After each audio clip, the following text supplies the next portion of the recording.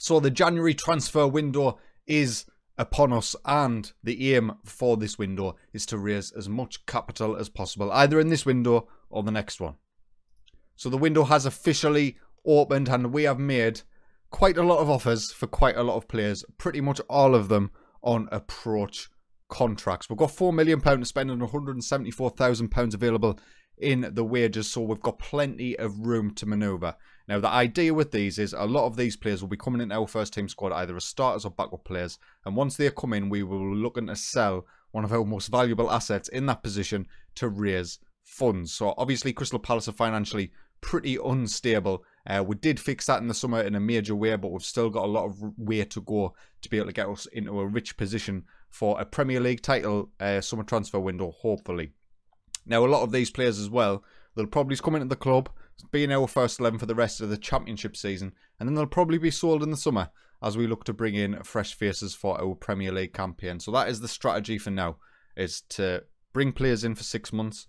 Hopefully they're brilliant and they really play well, and then hopefully their value increases to the point where we can sell them for massive profits and bring in better players with our Premier League reputation. It's a little bit of a risky gamble because I risk massively upsetting and disrupting our current squad, who are doing very, very well in the league, by bringing in new faces. They'll need time to settle, so it is a little bit of a risk, and that's probably why I don't expect us to win the title this season. I am hoping for automatic promotion, but yeah, it's going to be a big turnaround in players. Hopefully we'll be able to sell at least 20 to 30 million pounds worth of players during this transfer window. We won't be reinvesting that money, not heavily anyway.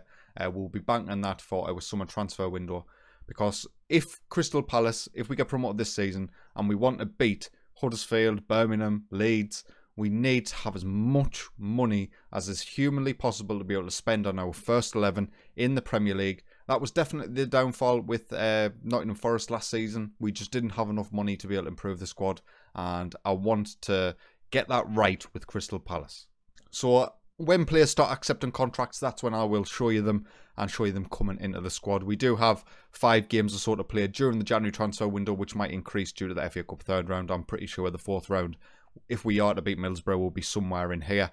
A lot of big games in here as well. Fulham and Middlesbrough all beat us this season, as did Bournemouth actually. So we're playing 3 sides who have already beat us this season. So hopefully we'll be able to see the growth in our squad and get wins in every single game. So that's pretty much it. That is the January transfer window sort of, you know, talked about. We're probably going to end up bringing in maybe 10 players and look to sell 10 others. It might not be that drastic depending on who accepts contracts and who doesn't, but I am hoping for a big turnout. It's going to be the biggest January transfer window in terms of incomings and outgoings we've ever had. And our first signing is about to be confirmed. This one was one of the few that wasn't an approach sign. It was Jaime Garcia for £1.9 million, a 19-year-old Colombian centre-back who will come in and no doubt in my mind be our best centre-back that we have at the club. With him coming in, that means we can't afford to lose one of our centre-backs, and this is the strategy. So he's a 4-star, 5-star, and with him coming in now, I've already identified Pasqualino Corneo as the man who we will sacrifice. Now, he's valued at £7.5 million. We signed him on a free transfer in the summer. If we're to get £7.5 million from him, absolutely fantastic. I think I would be, as he is a free transfer, I'd be pretty much happy with whatever we're able to get for him. But this is the man who's going to be the sacrificial lamb. And here we have some more signings being confirmed. Matthias Lachaud, he is a striker / left winger. He will end up being the replacement for Killian Adam, who is our backup left winger. So we will look to sell Killian Adam on, who we signed in the summer. But we'll accept that offer. I'm assuming they're not going to want much more than the 100k he's currently valued. David Nespo is the next one, another approach. This time it's from Slavia Prague. He's currently valued at 775k. We'll see how much they want from him. He will probably come in and be our starting central midfielder. And Martin Toth, a decent little centre-half, maybe not quite first 11 ready, but he can at least come in and be a backup player for us.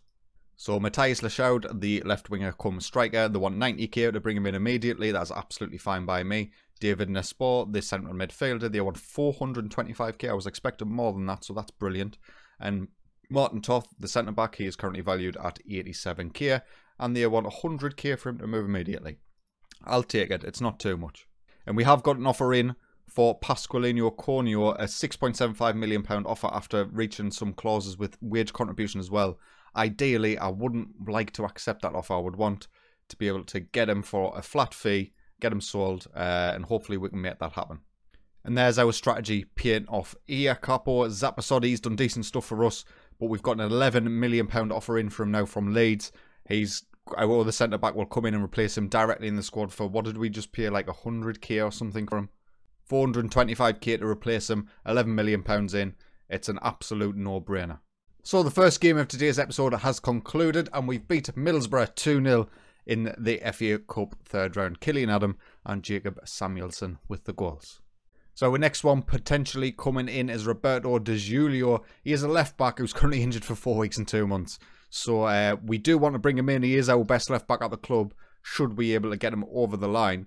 But do we want to bring him in? I think we do. We'll bring him in now. He's at our club. He can recover, and we'll get him into the first team as soon as is humanly possible.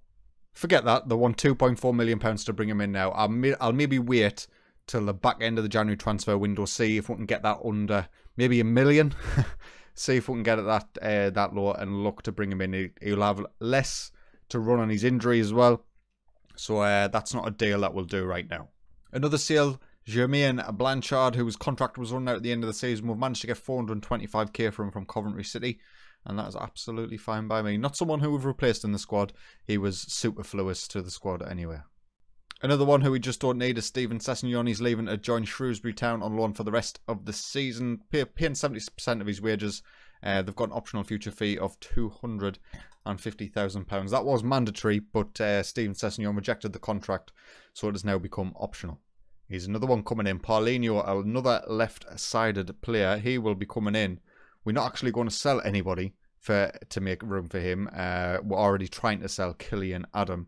Well, let's see how much they want from him. He's currently valued at 62k. They'd want 45k to bring the deal over the line. Now, that's absolutely fine by me. And we have ourselves another left-sided player. Decent potential, 2.5 star as well. Not too bad at all. He will probably be paying back up to our other left winger that we've just signed. And happy to bring him in. So we've just suffered our first defeat in God knows how many games. Bournemouth have done the double over us. Andy Starkey with a hat-trick got them the win. Jacob Samuelson and Oscar Renberg scored for us. And if you look at the match stats, we did dominate the game, but not happy. And there we have it. £11 million coming in from Leeds United. Zapasodi will be joining them. 27-year-old Italian central midfielder who's decent, but wasn't really part of my first 11 plans anyway. So he is pretty much paid for the entirety of this January transfer window in terms of the business we've already done. There is still more business I would like to do though. He's another out. Pasqualino Cornio is going to... I did end up accepting that offer from Bursaspor. £5.25 million up front could rise to £6.75 million. And we will accept that offer and see him later. We signed him on a free transfer in the summer. He's played decently for us. 21 games in the Championship, 7.07 average rating. But we've got better players now. And we'll take that offer all day. And he is somebody coming in that we're paying pretty big money for in regards to our transfer budget. David Pierre, a defensive midfielder who will come in and without a doubt be our absolute starter. Now, Nacho Gonzalez has been playing there so far this season and doing fantastically, but when you get the sort of opportunity to sign this kind of player for a relatively cheap fee, you've got to take it. And of course, now bringing him in opens up a spot in the squad to be able to sell. And that spot is going to be Luis Lourenco. He is currently our backup defensive midfielder, valued at £7.75 million. Let's see how much we can get from him. So we've got essentially a £10 million offer from Victoria Pleasant for Luis Lourenco. We are going to accept that deal and reject all of the other offers. Hopefully, he will be willing to join Victoria Pleasant. He's the only one he's not actually saying he's interested in. So he might end up rejecting the contract from them. But hopefully, he will leave and that will bolster our financial coffers just a little bit further. Well, there's been plenty of games where we've undeservedly lost or drew, so dropped points in the end. This was a game where we did not deserve to win, but we did manage to get a 2-0 home win against Fulham. David Nespo with a 72nd minute goal put us in front, and Jacob Samuelson completed the scoring in the 91st minute. And there's Luis Lourenco accepted the offer from Victoria Pleasant for £8 million. That could rise to 10 million quid. We don't get too much of it into our transfer budget, but that is not the aim of these sales. The aim is to get our Crystal Palace in such a good financial situation that they are willing to throw money at me if we are to get promoted. As you can see, we've got £11 million left of our transfer budget. We only get 40% of that. It has been reduced because of the amount of sales we have made. And the more important thing is there's £40 million in the overall balance, and we are projected to have a £20 million balance at the end of this season. It might mean they're a little bit more loose with the transfer budget if we are to get in the Prem. That's what I'm certainly hoping for anyway. We are looking to sell Enrico Del Prato as well, just a player who's sitting in our squad doing absolutely nothing, earning 10 grand per week. So we've accepted a 325k offer. We still have plenty of other players that we're looking to sell currently. It's probably not going to happen until the very end of the January transfer window. I haven't been able to attract bids right now. The likes of Kylian Adam haven't really got that much interest in them from other clubs. But we've still got a while to go yet in the January transfer window. I am still looking for other players to potentially sign. Of course, we've still got that left back who we might end up potentially bringing in. He's currently valued at 1.2. You still want 2.2 million pounds. I'm not really happy about that. He is still injured for another 5 weeks. So we'll wait for a further week. If it gets to maybe below 1.5 million, we'll bring him in because he is a better left back than what we've got at the club. And I would like to bring him in. We did miss out on such a massive player. He could have been a great player for us in the Premier League. Eneko Inzauti. It's probably a good job we didn't sign him. He's agreed to join Sevilla on a free transfer at the end of the season.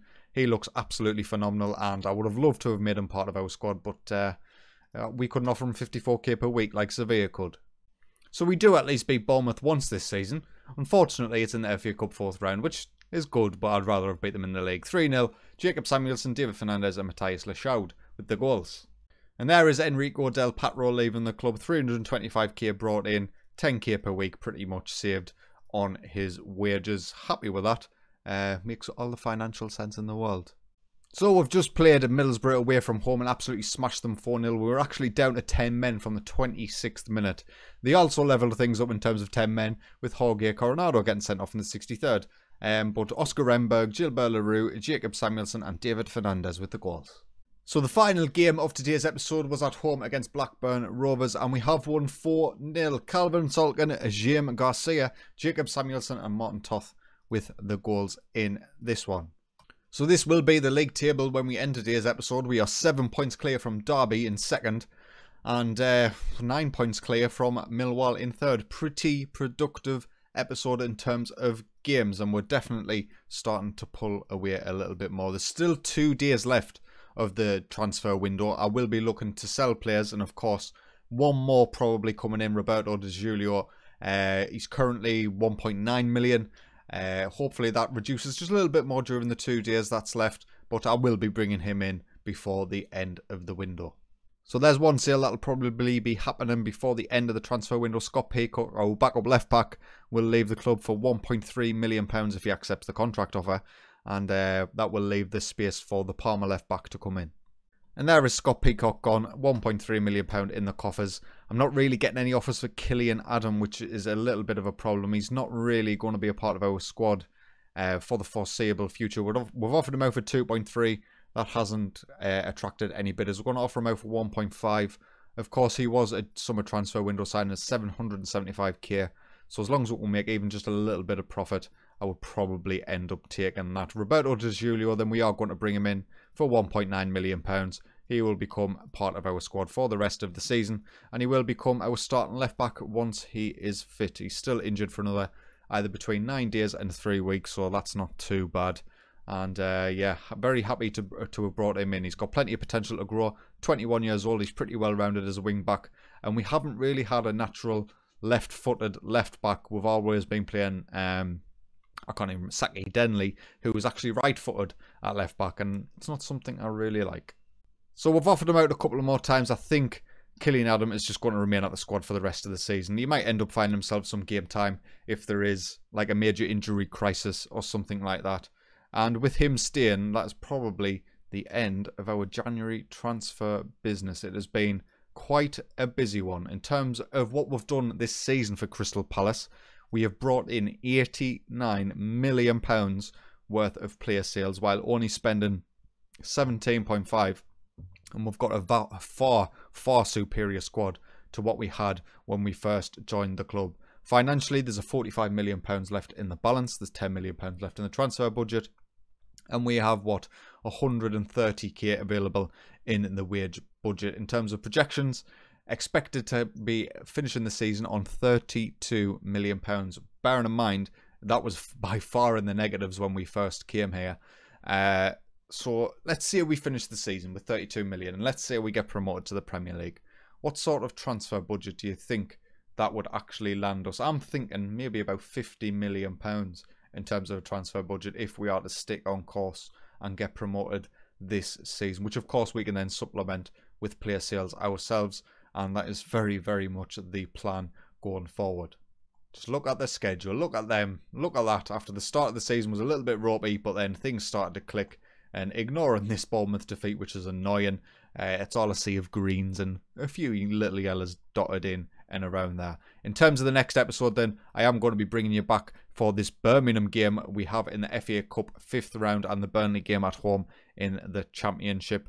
And then, of course, the episode after that will be the end of season. Let's have a quick look, see how our former clubs are performing. Barnsley currently sitting 5th, so they have potential to grow up in the playoffs. It's unlikely that they will get automatic at this point. I don't think 8 points away from Derby is a lot to recover with only 12 games remaining. Leeds sitting in 13th. They are not getting promoted. They will be a Championship club once again next season. Is there any of our players left? I don't think there is. Alvaro Yepes is still there.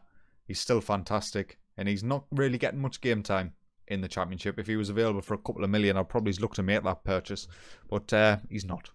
In terms of the Premier League then, Huddersfield sitting 5th. That is nice to see. Birmingham currently sitting in 8th. And Nottingham Forest currently sitting in 11th. So hopefully no relegations this season from our former clubs.